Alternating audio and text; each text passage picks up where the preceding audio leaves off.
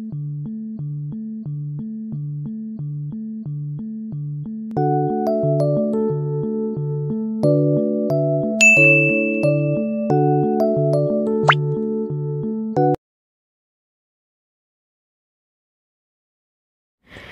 we are starting the new chapter, which is upward and downward forms of L.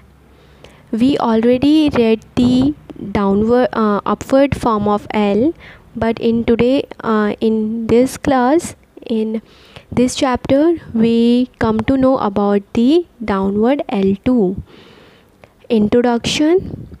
In Pitman Shorthand, there are certain consonants which are written in both the upward and downward directions.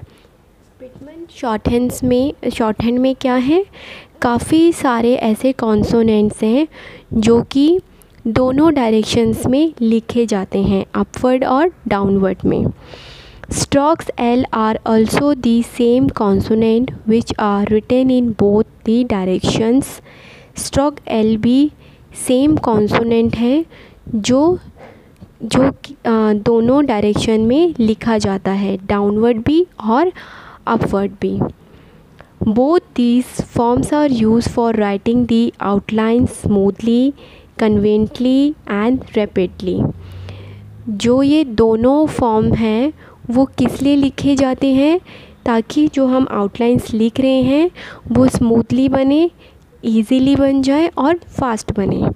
ठीक है, short hand का main motive ही यही है कि हम जितना fast हो सके उतना फास्ट हम अपनी राइटिंग को लिखें. इसीलिए जो है एल में भी 2 फॉर्म्स अडॉप्ट की गई हैं जो कि हैं upward and downward.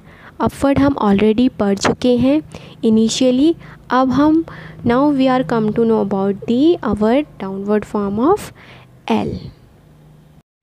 In this lesson, you will come to know about the various circumstances when you have to make use of consonant L in 2 directions, that is upward and downward.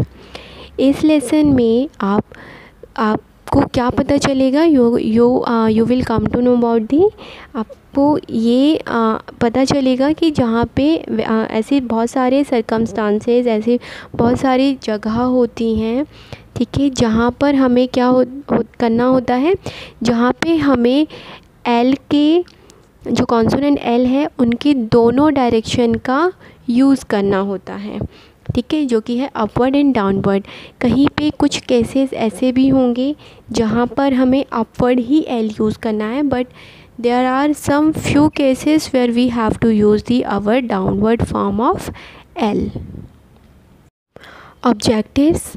At the end of this lesson, you will be able to, इस lesson के and में आप किन किन चीज़ों को आपको knowledge होगी, which is are understand that consonant L are written in 2 directions, that is upward and downward.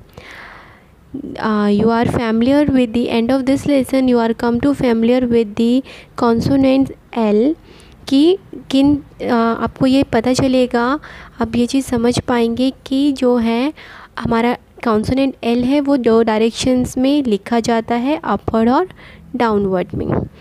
Enumerate the use of downward L with curve stock and circle.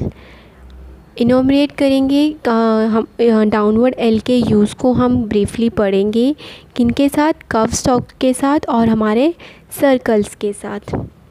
State medial use of downward L.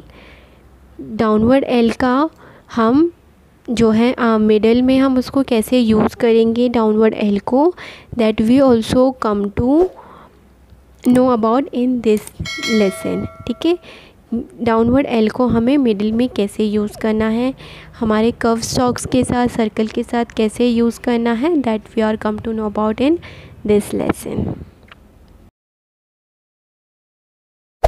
Hey there. Subscribe to my channel. And also press this bell icon.